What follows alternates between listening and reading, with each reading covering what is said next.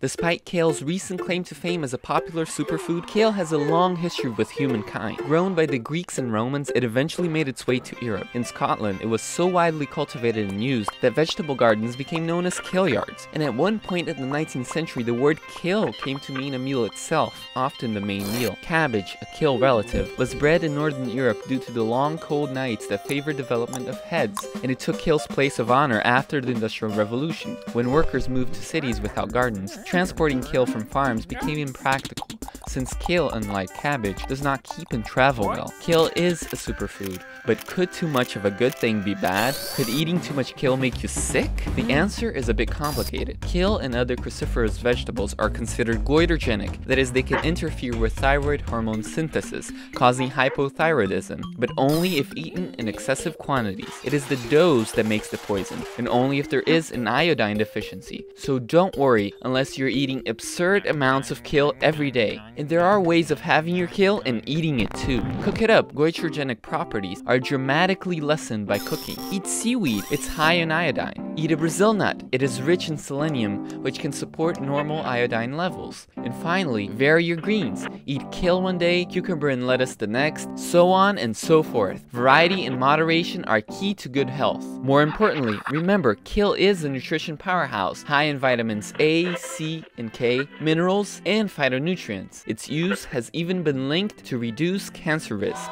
So don't pass this green up. Start growing and enjoying it today. For tips on growing your own food, check out the Suburban Homestead series, and don't forget to subscribe.